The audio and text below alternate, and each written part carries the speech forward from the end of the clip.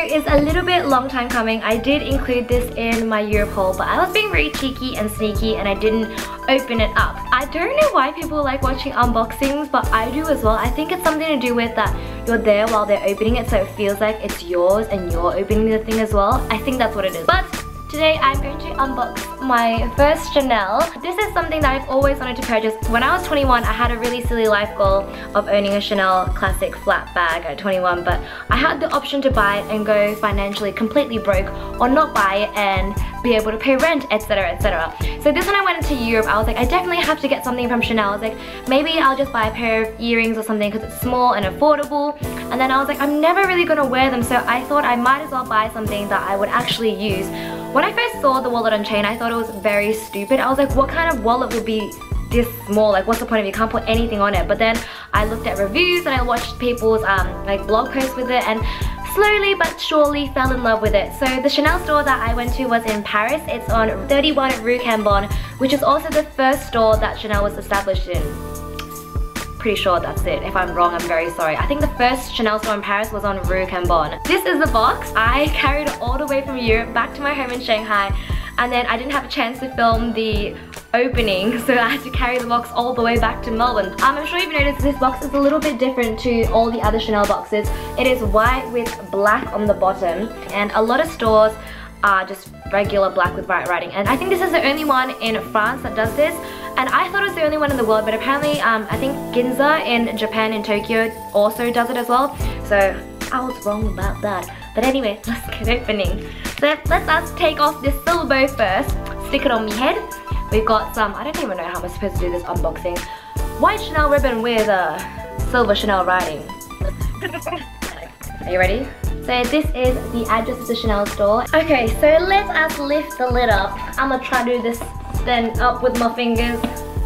Oh no, I just smudged foundation on the box. I don't know if you can see it. Gross. Okay, so we opened it.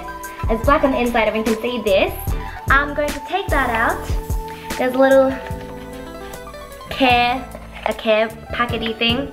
Don't really need that. So, this is like the little flat bag, and then so yes, I got the wallet on chain in classic black with the gold.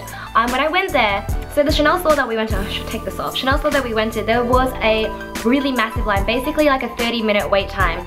And I was waiting there and I was going on Google and I was like, pretty sure I want to get this. I didn't want to spend that much money on a wallet. And then I thought it was 1300 USD. And then when I got up to the front, I was like, can I just get the classic black in the smooth leather with the gold detailing? And she was like, yeah, sure. And I was like, how much is it? She was like, I think she said like 1600 euros. And I was like, whoa, that's a lot more than I bargained for. But then I was like, I already waited 30 minutes in line and I already told her to bring it out. And under all that pressure, I was just like, okay, I'll just buy it. But if I knew it was gonna cost that much before, I would have probably just bought a wallet or just not bought anything. But you know, you go through all of that, you can't just walk away because you gotta stick things out to the end. So when you open it, there is a little piece of fabric protecting it. I'm gonna just slide that out, and then you can see it on the inside, and then the chain is wrapped in lovely white paper, definitely keeping this because it's got Chanel printed all over it and it's got a Chanel sticker on it.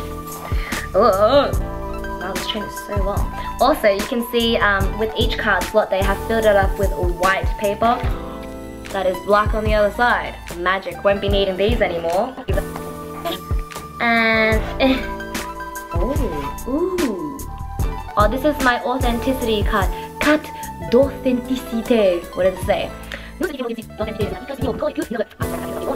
Prénom de notre marque. Something about your mark, Chanel. And yes, there's a little zip.